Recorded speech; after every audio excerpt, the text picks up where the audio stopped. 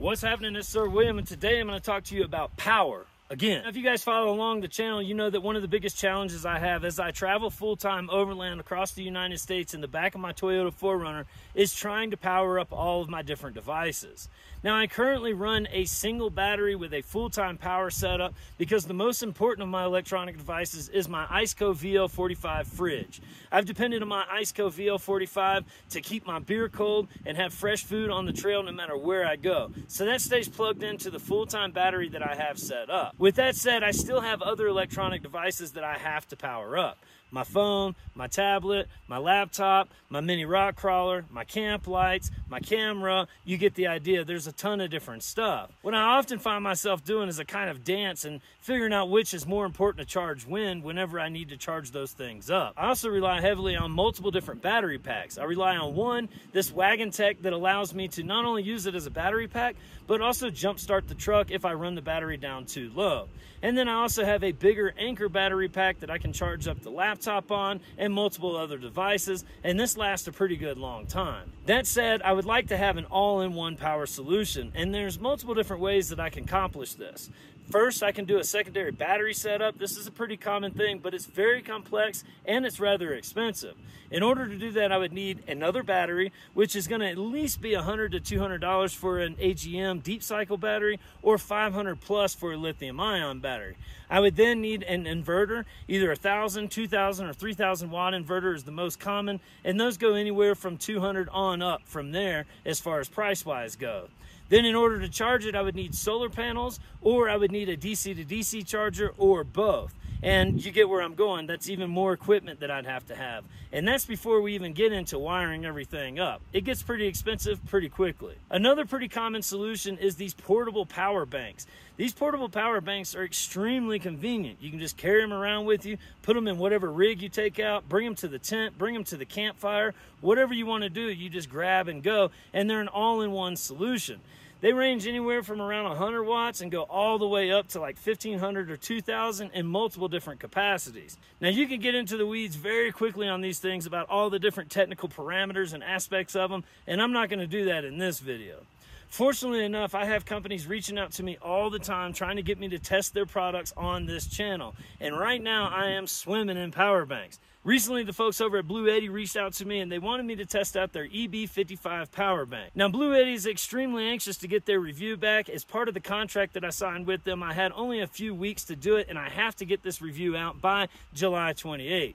Now, I recently just got back to the truck early July, so I haven't had time to really test out the EB55 the way that I want to. So just know this is not a long-term review and only my initial impressions. I have no idea how this thing's going to perform in the long term, but I'll keep you guys updated as I do find out. Let's go ahead and get into it. It has 4 AC outlets, 4 USB outlets.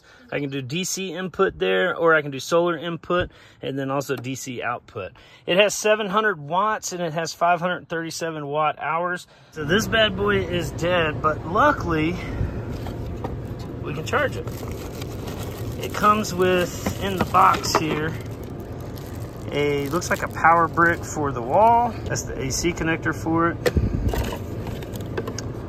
Oh, neat, some solar connectors for a solar panel, and a 12-volt charger, which is unique because I've had other ones in the past did not come with this, so I'm glad that it came with this.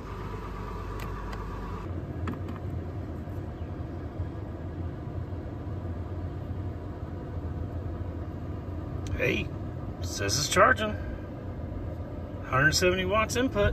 182. One thing to notice is that the reason it's working is because it's only charging at 182 watts, which that can be kind of a drawback. If you were able to charge at a higher wattage, it would charge faster, but it also wouldn't work back here. So this thing was completely dead. I'm interested to see how long it's going to take it to charge it up. Obviously, I'm not going to be able to sit here with the truck running the entire time, but for the short amount of time that it's plugged in, we'll see what it gets us. Charging at 195 watts. All right, so it's been about 15 minutes on charge, and we didn't get nothing. Damn. When you plug the EB55 in via the 12-volt cigarette lighter adapter, it drops the wattage coming into the unit to around 60, which that's to be expected. So it's been on 12-volt charge for 2 hours. Let's see what we got here.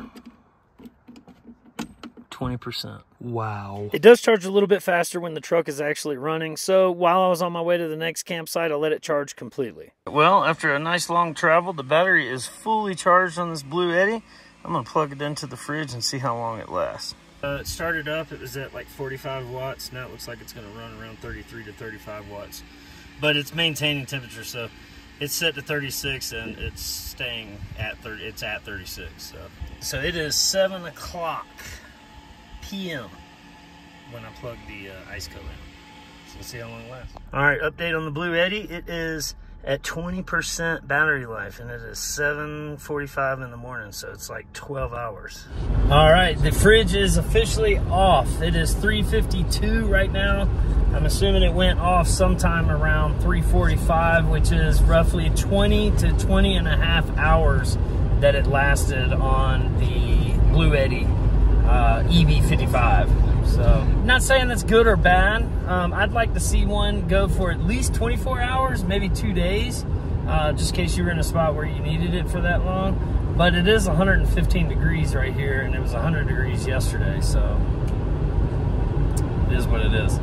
All right, I literally have everything plugged into this guy that I could plug in. The only thing missing is my party speaker, which I don't have any more room down in the USBs for that, and my phone, which I'm using to record.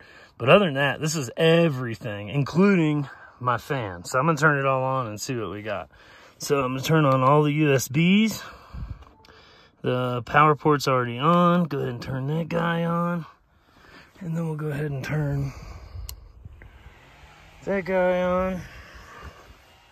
See what it's drawing. We'll let everything get up to speed. Right now it says that it's 75 was the output, kind of the surge output. And I'm on location, or else it would be, you know, maybe a little better setup. I don't know. I seem to think that this is a pretty good setup. At any rate, that's how I'd be using it. So yeah, 74 watts, 75 watts, and that's everything. So I'm charging my rock crawler. I've got the action cam charging. I've got my battery bank charging. I've got all 3 camp lights charging. I got the MacBook charging. I got the iPad charging. Like I said, the only thing that's left is my little party speaker and my phone. Yeah, safe to say I can handle it. So I really like this big display on the Bluetti EB55. The only thing I don't like is kind of what it displays. So it shows you the output, 75 watts there, and it shows you the input, which is 0 currently because it's not plugged into solar or into the truck. But if you notice over on the left side, it just says that we're at 80% battery, and that's it. And you know, for some that may be enough, but I kind of like it to really give me an exact figure there.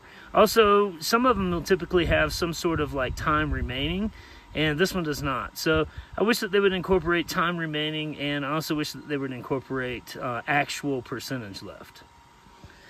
Moving down here, as far as the USB ports, I wish that they would give me maybe one more USB-C port. I'd be happy with one more USB-C port, and yeah, the 4 USB-A ports is fine. This has the same little 12-volt outlets here that I don't know what's used in those. I've never had any kind of appliance with those, but you do have 2 of those with that DC output. And of course the cigarette lighter style. Down here you have 4 AC outputs. You can see 2 of them look like they have room for like a ground plug, but the other 2 are just regular. And I think 4 is plenty. I almost forgot the flashlight. You know, these companies love putting flashlights on anything and everything they can, and the Bluetti EB55, well, it has a flashlight. It's been a few hours, and I was also able to get the party speaker in on the charge up action. Everything is charged 100%, and the only thing that I didn't include in this was my Dometic fountain. It's already charged. But let's see how we did. So currently still outputting 10 watts, and we got 20% left after charging everything up. So safe to say that the Bluetti will fit my needs. Now, if I had a solar panel, then I could just set it out here with this nice bright sun, and it would charge that thing up while it was charging everything else up, and that would be absolutely ideal. So if you do get one of these, make sure that you get the solar panel with it. Final thoughts on the Bluetti EB55. I like it. 700 watts is going to be plenty enough power to power up anything that you're going to want to bring to camp, typically, all the way up to like TVs, projectors, different things of that nature. Now, you're not going to be able to do high output devices or high draw devices such as hair dryers, induction cooktops, Instapots, different things like that. You're probably not going to find too many of these power stations that will do that. The 535 watt hour rated capacity that it has seemed to be good enough. It powered the fridge, as you saw, for about 20 and a half hours at really high temperatures outside. And to be honest, if the temperatures were lower, somewhere around the 70 to 80 degree mark, I would expect to see somewhere around 24 hours of performance on that fridge. It was plenty enough to charge up all of my electronic devices, which is ultimately what I wanted it for. And the 535 watt hour also keeps it a nice compact design that makes it really nice and portable and easy to put in your truck. I really appreciate you guys watching. If you're interested in getting this Bluetti EB55, use the links down in the description below. By using those links, I do get paid a small commission that's not charged to you guys, and it helps to continue to make these videos. Till next time, you guys keep hanging in there like a hair on a biscuit, and remember, you can be happy if you've a mind to. Peace, y'all.